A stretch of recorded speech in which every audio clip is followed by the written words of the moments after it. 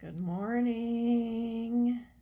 It's Monday again. Good morning, everyone. This is a beautiful Monday morning in central Illinois.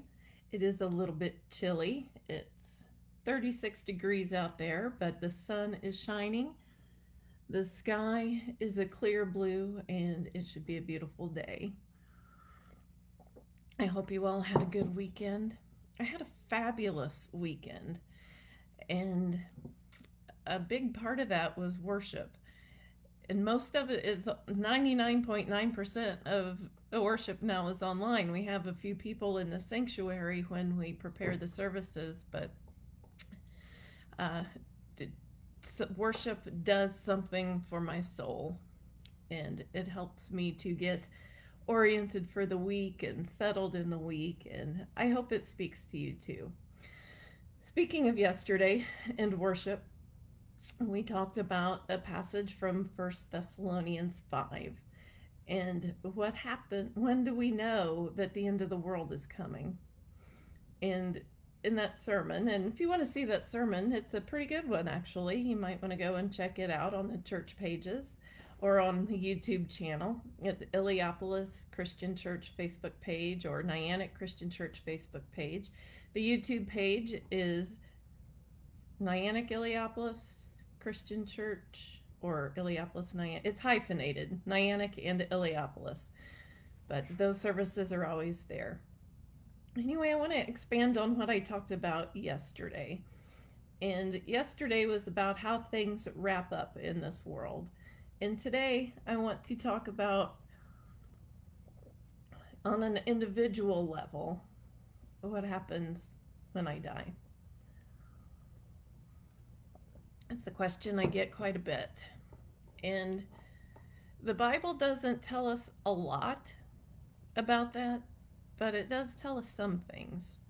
First of all, we know that when Jesus was on the cross in the Gospel of Luke, there was a criminal flanking him on both sides, and the one said, "Jesus, you don't deserve this. Please remember me when you come into your kingdom." And Jesus said, "Truly I tell you, today you will celebrate with me in paradise." That's quite a statement. And the first part about it is today you will celebrate with me in paradise.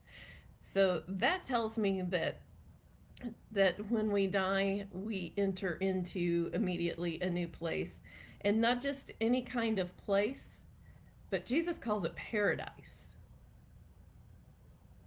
So that sounds like a good place to be. Sounds like somewhere I'd like to spend some time, maybe eternity. I don't know. And he said, celebrate. Today you will celebrate with me in paradise.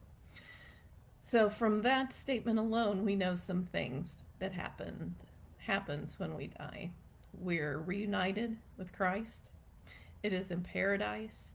It is immediate, and there's celebration. That's quite a bit to know.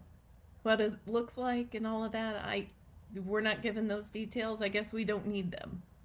We're given what we need to know, and that is that today we celebrate with Jesus in paradise. The day we die, we are reunited with Christ.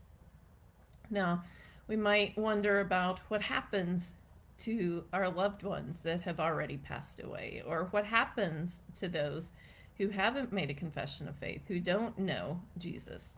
And frankly, there are a lot of different opinions on this, but I'm going to come from the place, and my interpretation of the Bible and Scripture and faith is that Christ has died for all of us, not for some of us, for all of us. And when we die, we will be reunited with him. Now, the degree that we know him here will be the degree perhaps that we recognize him there. So yeah, is there a point in living out our faith and building faith here? Absolutely. Knowing Christ here will open us up to experiencing Christ then and there. Now, I had another insight on this. When I was getting close to time to deliver my son, well, I didn't know he was a son at that point. We didn't find out if it was a boy or girl.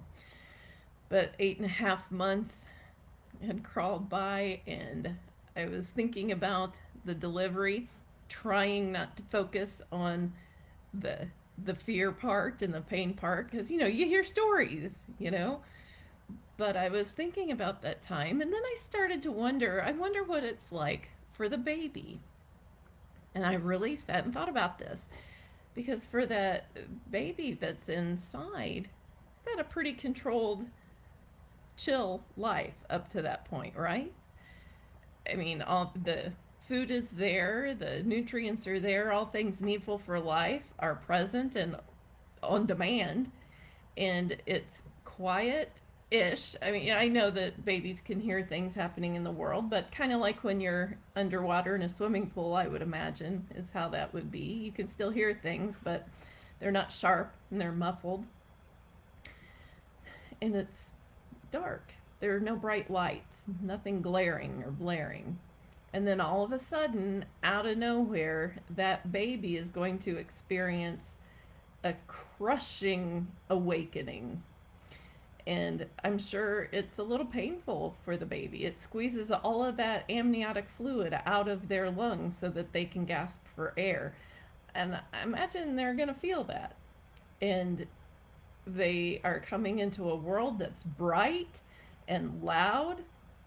And there's not really too many quiet delivery rooms, I don't think. But all I could think of was I wanted to be able to tell that baby not to panic. Don't be afraid. Don't be afraid. You're not dying. Your world isn't coming to an end. You're being born. And there's this whole great big world full of magic and mystery and love just waiting for you. And then it hit me. I mean, I literally stopped in my tracks. I thought, oh man, is that what the Bible is trying to tell us? Is that what Jesus is trying to tell us? Don't be afraid. Every time an angel of God comes to talk to somebody, the first thing they say is, don't be afraid. Don't be afraid. So when we die, don't be afraid. I don't think it's dying. I think that there's a whole world full of mystery and magic and love just waiting to welcome us there. It might hurt a little bit to get there, but when we get there, it's a whole new life. And that's what I would like to share with you this morning, is we know what we need to know.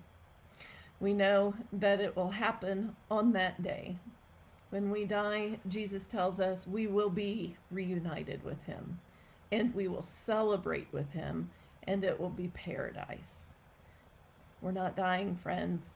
We're being born into a whole new life. I hope that's a comfort to you. It's a comfort to me. Some of you may remember Sister Lois, who served in the Illiopolis parish for quite some time. She and I often would sit on the porch and have a cup of coffee or tea and just chit-chat for a while.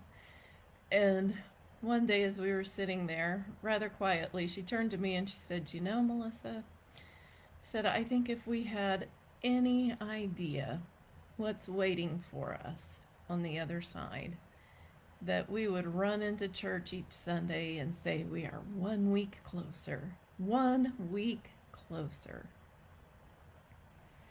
It's a powerful thought, isn't it? I think so. I think so.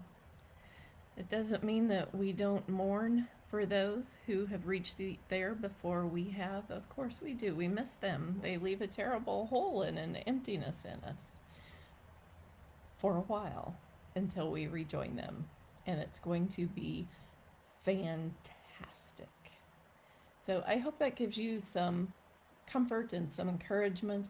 Reach out if you have any questions at all. I would love to talk about it. I would love to hear your thoughts on it. And if you like this video, if it's meant something for you, please share it with your friends. It might mean something to them as well. And I invite you to subscribe to our YouTube channel or like the churches, Niantic Christian Church, Illiopolis Christian Church's pages, so you can follow us in the future. Have a good week, my friends. I'll see you next time. Bye for now.